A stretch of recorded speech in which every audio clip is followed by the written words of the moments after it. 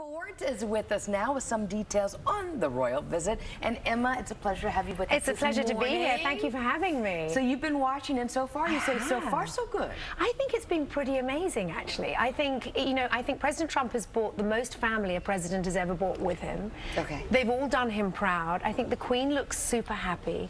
I thought the banquet last night was incredible. It took 3 days to set that table. We're not talking any normal dinner party. Right. You know, it's proper English pomp and circumstance. She had a menu that was a real tribute to British food. It was lamb, English lamb. It was strawberries because she knew that President Trump has a sweet tooth. And I think it's been very well thought out. Well, the president has had this fascination with the royal family because his mother is from Scotland, or was from Scotland, and so he has a real admiration for the Queen. Yes. And I think that showed. I think it shows. I think it's been super respectful. There was a little photograph yesterday when it vaguely looked like he was fist pumping her instead of shaking her What hand. happened? Really? What? Are you kidding me? I think it could have been just a slightly bad photograph, but it just slightly looked like his hand was going in more like that. I think somebody clicked the camera before he'd done that. Okay. Right. But other than that, I think it's just been, I think it's just been really nice to see them together, and they look happy and smiling, and that's great. Can we talk fashion? Because we always like to talk fashion. I love the fact that Melania, who I always think is incredible with her fashion, but she wore Burberry when she got off the plane, and I thought that was, it's a nice nod to British fashion. I thought that was a chic and cool thing to do. That was the white that she had the blue when she came Dolce & Gabbana. Yes. Yeah. So, okay. Yeah. And then she wore Dolce & Gabbana afterwards. She wore Dolce & Gabbana, she's worn Dior, she's worn some, pretty amazing, and Ivanka always looks incredible. What did Ivanka have on? She had on last night this incredible Carolina Herrera dress. I thought it was Carolina Herrera, which was right. beautiful. Yeah. And it was very pretty. British, it was floral, it was beautiful. There was an interesting photograph when the president and the Queen were in front of the guards, and you could see up on a balcony through a window Jared Kushner and Ivanka. And it was a kind of eerie look. Did you notice that? I saw that, and where they're standing is this huge, long corridor. It's like it's a massive corridor, and I saw that too, and I thought, but it must have been such a moment for them, right? Because Buckingham Palace is it is so impressive, and if you're an American and you come to that, it does slightly blow your mind. So I'm sure they were looking. It was a real look of like, wow.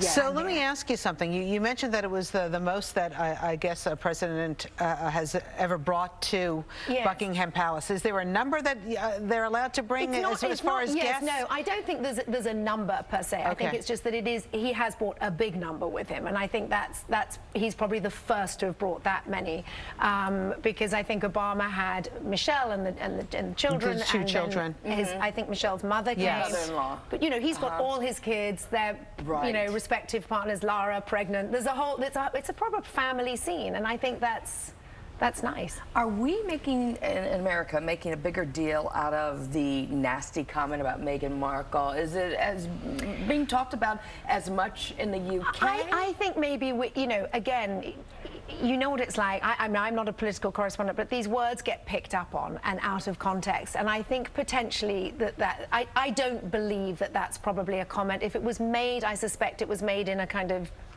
slightly haphazard fashion. I don't think England are making as big a deal of it. Harry was there in the afternoon. Was there? He wasn't. He was talking to Ivanka. There are pictures of him looking happy and talking to Ivanka. I honestly believe that the reason Meghan isn't there, and she has literally just given birth. Right. It's not even a month. It's not even a month. And if it was anybody else that wasn't in the royal family, we would never expect her to see her out. I mean, would you be at something a month after? No. So I think sometimes we read into that. I think she's on maternity leave. He's trying to be the modern father and be there a lot. So I haven't read as much into that. Can we talk about the Queen's bag? We didn't realize that it signals things to her people. You know, I was always curious what she actually carries in the bag. I know. I think everybody has always wanted to know what she carries in the bag. Do we know? I don't think she carries very much. I think it's quite simple. I think it's a lipstick and a bit of powder. But she's always had these same bags designed by Lorna, and she's carried the same style and the same, the look bag, and it comes in different colors. It's very, very very elegant. But apparently where it's placed. It signals if she puts it down, she's kind of ready, for the next move. So it has a significance. I suppose she needs a sign. Is this the first time we're hearing about this, though? I don't know. I mean, I've sort of known about it for a while, but I think it's just that we're sort of more aware of it now. But if you think about it, she must need some sort of signal to go, you know what, because she can't really put up her hand and go, you know what, I'm done with dinner. So we have to remember the Queen is an amazing age.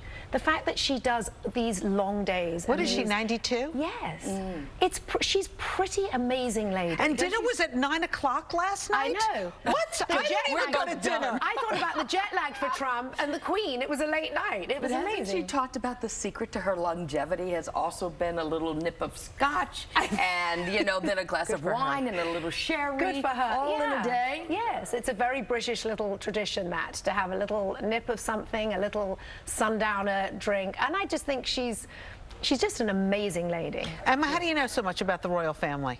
So my father was a British film director, and the royal family have always been very mad and passionate about movies. And my father ran Pinewood Studios in Elstree in his lifetime. And the royal family used to do visits to the film set and the royal premieres. So I was always the one presenting the flowers, and they became friends. My father had a really amazing friendship with Princess Margaret, the Queen Mother, and we used to go for Sunday lunch at Windsor Castle. So I have done those sort of meals, not quite to that level of the banquet last night, but I have been to more casual, actually, informal, and they have great sense of humor, the royal family. There's a lot of that on The Crown. No, I'm kidding.